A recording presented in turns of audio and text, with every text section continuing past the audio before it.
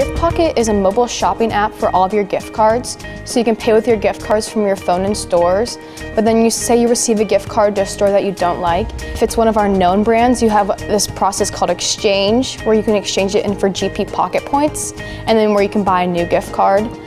Being a young entrepreneur has its pros and cons, but I've actually had some really cool experiences.